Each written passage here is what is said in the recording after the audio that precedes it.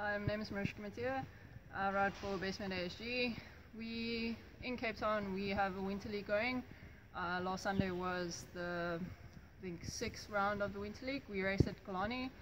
Which was different was the ladies raced on our own, not in Cat 2 or Cat 3.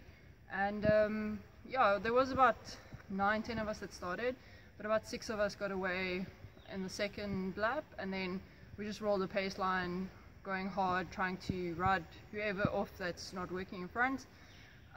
We had 2 hotspots in Kalani, so luckily I could sprint and win both hotspots. We raced 45 minutes plus a lap.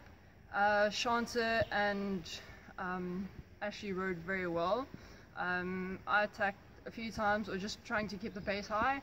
I think we averaged, for the 6 of us, we averaged like 37, 38, so it was a good race. Last lap to go, I was confident enough in my sprint to take it. I thought Ashley would do well because she's always like a wild card. I managed to start the sprint knowing that she would be on my wheel.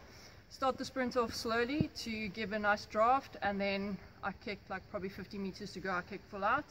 And yeah, much to my delight, she came second, I came first, and a job well done for Team Bestmed-ASG.